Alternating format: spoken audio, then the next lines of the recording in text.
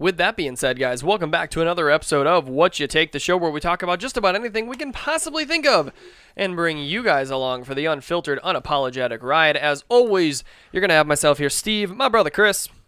Hello. Fuck you guys, I'm just doing my nailer. And Sexy the Asthmatic Spence. Hi, I'm Spencer. I don't know how to talk. Right now I'm sucking down some nice albuterol to help my lungs. And it's going to help me get through this episode. I have to hold in my breath for a little bit before I start talking because that's how inhalers work. But it's okay. They never show that in the movies, by the way. You ever watch that in a movie? Because I don't know why asthma is the most common movie thing ever. And then somehow they come across some instance where their asthma is going to affect them to death. Yeah. I don't know what to tell you, bud. Ain't easy being wheezy. That's all there is to say. Yeah, it's not. It's not what? It's not easy being No, wheezy. it's really not. No. In fact, some might say it's quite difficult being wheezy. Yes, it is. Steven, what are you doing? I'm pulling up our next reaction. Oh, what's up? The Avatar game? Yes. Uh, We got release information. I did a little bit more digging. We got some stuff for Avatar Frontiers of Pandora. So we're going to do another react here. I want to see what's good, and we're going to figure out if this is something that we would jump on once it gets released. This one does have a confirmed release date already. For it, we are looking at December 7th. on which systems? PS5. Yep. All next-gen stuff. All the majors? Yep. So it's not an exclusive. Correct. Gotcha. So let's take a fucking peek.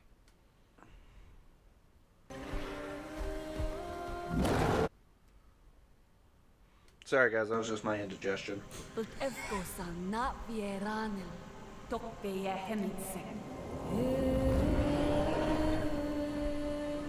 Captured on PS5. Okay.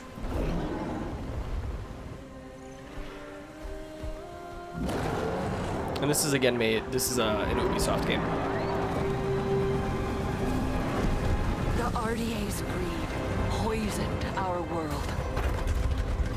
Secure the perimeter. All threats must be eliminated. They took everything from us. From me. I was trained in their ways, their technology, their weapons. Things that a Navi should not know. And then one day, they left. Hell's Gate is under attack. Evacuate now. Kill all the Navi children. But before they did, our teacher saved us and put us to sleep. This is your only chance to survive. And there I remained for 15 years. Until one day, I awoke. And I was free. I mean, this looks beautiful. Right? Free to explore my world. First person. Free to decide who I was going to be. Free to Oh, are we getting discover mounts? What I was meant to do. Okay. Now you see what they kept you from. Your true home.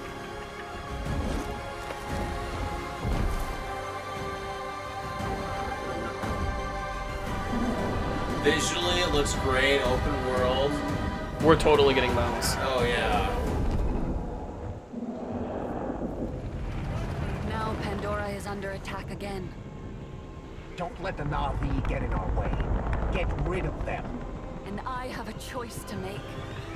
I choose to protect my home.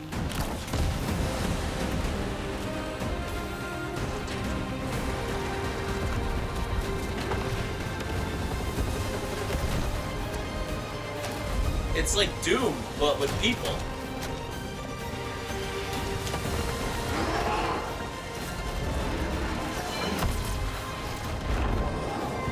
I was a child of two worlds. I am no longer.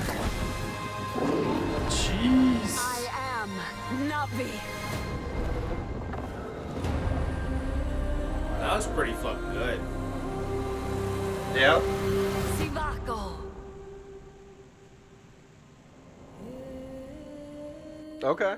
All right, I'm kind of sold on this. I'm down. I'm hoping it's a longish campaign though, because like a Right. lot of these like really like big AAA games tend to fall into this habit of like, oh, it's like a 9-hour campaign and the rest of Dude, it's like open COD, world. for example, like COD's a dirt. That's a bad one for me. So I did a little bit of digging outside of seeing the release trailer itself, right? It is going to be open world. Okay. So one of the big features that we're getting from it, and I believe this one is made from the same people that created or developed the Division series. Okay. So open world, and the things that you do throughout that world will then affect Pandora. So I think what you can do is you can go and snuff out these pockets of RDA like settlers and whatnot. Like, almost like a Division sense where you have to clear out sections. Yes. And then Far maybe- Cry. Yeah. And then what you're going to see happen is then from what I understand is Pandora is going to slowly start to like regrow. You're going to see like that nature and that wildlife kind of I start love to when like, come environments back. change like that. Because remember how in Division where we'd like classify something and then all of a sudden it start like looking cleaner? Yep. Same. From what I understand, same idea with your actions there with Pandora. Dude, this actually, that would be perfect for this game. 'cause Absolutely. That way, you know? So that's a big one. The mounts seem between that and what I read seem to be confirmed because what I've read is there's a high level of customization between your character, I would imagine, then the mounts. Yeah. Because the Banshee is kind of like your forever partner from what I remember of the movies. So you should be able to customize them pretty good too. Yeah. Here's the big kicker for me, and I think it would be awesome if it's true. I'm hearing multiplayer. That would Ooh. make sense. And even like one, it'll be fun to play. Two, it'll sell tickets. I mean, it's not a show, yeah. but you know what I mean. But the other thing too is it makes sense within the narrative structure of that game with this Na'vi pod of children waking up. Right. You can connect with other players that way, go on this journey together, things like that. It seems like it would narratively and structurally fit within the game world without seeming too like forced. Correct. So, I mean, I'm on board with it. The multiplayer alone has me sold, but I mean that combat, the game looks That part beautiful. Where she like whipped around and then shot the bow. We also like- just need a resurgence in like co-op games because like there's just not a lot of good ones out there, and like the ones that are out there are like massive online MMOs, like multiplayer online games. It's like we need a good resurgence and just a solid 2 to 4 player co-op type campaigns. Because like it's really easy to tell a good dynamic story with a good 2 to 4 person campaign. Right. No, I agree. Sorry, I'll get off my soapbox now. No, but I mean the No, last it's like a valid point though. Like the last however long everyone's been so focused on giant PvP games. I mean, COD's a really great example. You get a super short campaign to like say that you made a campaign, but then everything's put into Warzone. Right. Right. And then it's Warzone, and you got things like Fortnite and I like. don't even like count those, dude, because it's just like it doesn't even. It's all battle royale. Yeah. that's the Right, thing. and you got like PUBG, and it's like even like Destiny is like Destiny's good, and like you can choose your fire team and fly around like that and whatnot. But like Destiny 2 is it's still that giant online MMO kind of feel like. Right. Because like I don't mind it being scripted and kind of stuck to the story if it narratively makes sense. Right. Which is something Destiny balances pretty well. It does a decent You know, job of but it. but there's definitely times when you're outside of the main campaign in Destiny where it's like, I'm definitely in an MMO. Right. Like, Well, the other part too, like here's where I'm curious about the multiplayers. Like, are you just going through like the same story? Like, is it like the forest or is it like? right, is the multiplayer an alternate game mode, or is the campaign gonna be Right. multiplayer? I'm hoping that the open world aspects of it and everything will still be multiplayer. Because then, like, you clear the campaign and everything, and you're like, all right, what are we doing now? Well, let's go clean up Pandora. Right. Well, that's what I was wondering too, because when you said the progress of the environment, I'm like, well, how does that work then if you're playing with multiplayer? Right.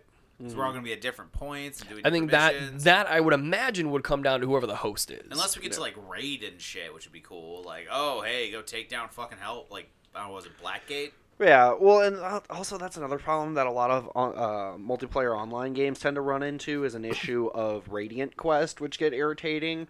Or, like in The Division. Like, The Division was a fun game, but there are those Radiant quests that never fucking end. Right. It's like there's no way to actually beat the game because these quests keep repeating for I like hate weekly. games that I can't beat. I want to have the satisfaction, and maybe this is the ADD in me or whatever the fuck, but I want to beat a game. Right. I want to be accomplished. Yeah. Yeah, exactly. And it's That's why I never got into WoW and shit. 'Cause, like, I love the concept of Correct. WoW and shit, but I'm like, it doesn't end. right. There's no way to finish it, and it's Right. like I want to be able to finish it, even I if it need takes that forever. dopamine, bro. Like, I need a checklist. I need to Yeah. feel successful. But yeah, That's no. all they have. It turns that into like a grind, and even if you have a graphically beautiful game or even a narratively satisfying game, you know, at the end of the day, what it comes down to is if you have an open world, you have side quest. And I believe that there should be a finite number of side quests. But side quests need to make sense, and if there's not going to be a finite amount of them, they need to not be repetitive, and it needs to be because there is a new threat or something new has happened. So it might be the same mechanic, but the narrative needs to be different. Right. I know this is completely far off, but you know what would have been great for the Na'vi? As far like taking this game, but applying like Shadow of Mordor to it. Oh yeah. Like, you know, you have your tribal leaders, and you have, like... Yeah, it's too bad they patented the Nemesis system. Did they? WB patented it, so nobody else can use it. That's good on them. I mean, it makes sense, dude, but it like, does, but at the same time, it fucking doesn't. Because it's like you patented it, and then you're not using it you're in sitting any of on it. Yeah, like, it'd be cool if, like, you patented it, and then you used it in other games. Right. But, like, they just patented it with Shadow of War, and then they didn't fucking do anything with it. Yeah, now it's just there. And then Golem was a fucking It's like what Sony did with Spider-Man. Right. He's ours, and we're sitting on it. Yeah, like... Welcome to our golden throne. Right. Not even golden at that point. Like, it used to be golden, and now it's just covered in shit. Yeah, right. Yeah, Like, it's like, again... it's got that like, green off-tone to it, like... I love the fucking Nemesis system. No, it's brilliant. Going back to what you were... Absolutely, it was groundbreaking. Going back to what you guys were saying, though, like, because prime example of this, with a beautiful game, huge open world, multiplayer, but really suffered from story and things to do. Anthem. Yeah. Every fucking time I will go back to that game. Had so much potential. Customization out the fucking ass. Travel and scale in that game was beautiful. Well, dude, that's what pisses me off. It's like you get a good game and then they like fuck it up with just something minor that was just like an overload. It's always something like the story. The story's day one. How is this game getting approved? Oh, well, here's the story. Why does no one say that sucks? Thank you. Well, and the other thing too is like there's so much like. Or I feel like we could walk into a writer's room and be like, "Yo, we can." Or if it sounds good on paper, and then when you get the progressive progress of it, and like, oh, this is how this is gonna play out. Be like, so hold on, you're telling me that what was 500 pages of like paper or whatever the case is translated to 20 minutes of gameplay? No, make it more. Well, and that's the thing, ultimately, is I feel like there's this dichotomy, and you can see it between different game studios since we're fucking nerds, but, like, you can definitely tell... We are? You can definitely... No. You can definitely tell there's some companies that are like, no, we're making a game to make money. And there are other studios... Looking at you, EA. And then there are other studios who are like, no, I'll call it out. I don't give a shit. I'm telling a story. Naughty Dog. That happens to be a game. Naughty Dog tells the best fucking stories. Hands down. Yeah, there's a difference between using a game to generate sales and revenue and get people into it, and then there's another type of game, God of War, Assassin's Creed a lot of the times. Assassin's Creed used to be better. Assassin's Creed used to be better. Last of Us, Fallout. Yeah. It's like, no, this is a storytelling medium that you are going to become invested in through the gameplay mechanics. Yep. And those are two different things. Sit back, guy. When was the last time you played a good game where, like, when you beat it, you, like, sat there for a second and you're like, fuck. Jedi Survivor.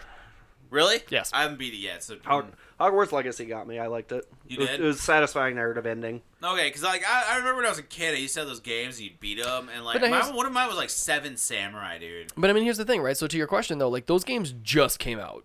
Yes. Before that... There was a long It's been a fat minute. Yeah. It has. Like, you know, they've done some, like, remakes of some good ones or up the graphic quality, but, like, it's all just been, like, online, Rumble, or Battle Royales and shit like that. It's just, that's it. Final Fantasy's coming out soon. I'm hoping that'll be good, too. I mean, Final Fantasy has always had good narrative. Yeah. That's something I'm looking forward to. And honestly, that's the main thing I enjoy out of video gaming is like, no, I want to partake in this thing. I want to like be part of it. I don't want to fucking rate. You guys ever like play a video game and you look and it's been like 4 hours and you're like, what the fuck? Yeah. Like didn't feel like 4 hours. Right. Like, honestly, Witcher did that. Gotham Knights kind of did that to me a little bit. Did it? Okay, because like I'm like that when I play with people. Yeah. You know, that happens all the time. But when I actually like sit down and get into a game, and I'm like, holy shit. Y'all, when was the last time all three of us hopped on? Oh my god! The Forest, but Chris fixed his headset issue. Hey, Yeah. nice. Guess what he did? What? Got a wired headset like I told him to. Yeah, dude, you gotta get wired. Mhm. I So like we're the all wireless is nice, but like I get it, man. We're all hopping on sometime soon, right? Fuck yeah, What do we all have? Destiny. Destiny. You have Destiny? I do. Do you have Destiny 2? I have to download it. Isn't it still free? It's free, but you got to get like the latest expansions and things Oh, like yeah. that. Which are then- dirt cheap right now. Are they? Yeah. Okay. Like Witch Queen, dirt cheap. Yeah, I was gonna say Destiny's kind of nice in the fact it's pretty affordable to keep yourself entertained. Well, at the very least, if we just wanted to get on and kill some fucking time, we could pop into like Gambit or something. Yeah, that's fair too. I'm down. Yeah, I know. I was just thinking about that too. I haven't gamed. I'm working 7 to 3:30 now. The rest of the summer. You know, I wondered why you picked up my phone call the other day. I was like, I thought he's done at like 6:30. Nope. Yeah, no. Done at dig 3:30 now. I dig that. Yeah, and I usually open, so Right. Well, the problem was before is I got to get done till 6:30, so I figured you were probably like eating supper with your family, and I'm going to bed. You're going to bed, so it's like. We'll figure that out. Well, I'll tell you what. What we're gonna go ahead and do is I really want you to have a B-roll of every time you have to crane like that. Can you release like an outtake reel of just? if I was smart, I would fucking put this camera facing on Spencer so I could look at the thing and have that camera face you. So then you can just look through the viewfinder of Well, it. I have an attachment to that one that I can point in any direction that I want. Oh. So, but you know, I'm stupid. That's okay. With that being said, You're guys, part of our family. we're gonna wrap this up. Fuck you. You're a rip. It's okay. We're gonna wrap this one up early with the reaction there to Avatar: Frontiers of Pandora coming out December 7th, 2023. It's not even 2024. Yeah, This I is know, coming out it's like coming 6 out in months. A couple months, yeah. We're on board with it. Hopefully, we'll definitely be jumping on that. Hopefully, it's more than 2-player multiplayer. Until next time, peace. Hey guys, share the show. Share the show. Share the goddamn show. Get up, wherever you're standing right now. Put us on the loudest volume setting of your phone. Don't you dare. And Don't share the show. Don't. Share the show. Just share the show. You know, you don't have to get up. You're probably just listening to this and just hit subscribe on your phone. I want you to full form tackle somebody and put headphones on them and share the show aggressively. Make them listen. Share the show.